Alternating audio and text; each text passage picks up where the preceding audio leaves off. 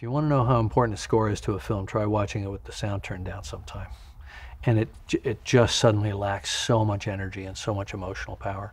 I mean, the score is the heartbeat of the film. And that can be literal. It can be the rhythm. It can be the thing that's propelling the film and making you feel like, oh my God, these characters are in danger. You're racing along at high speed. Or it can be the slow kind of emotional heart of the film.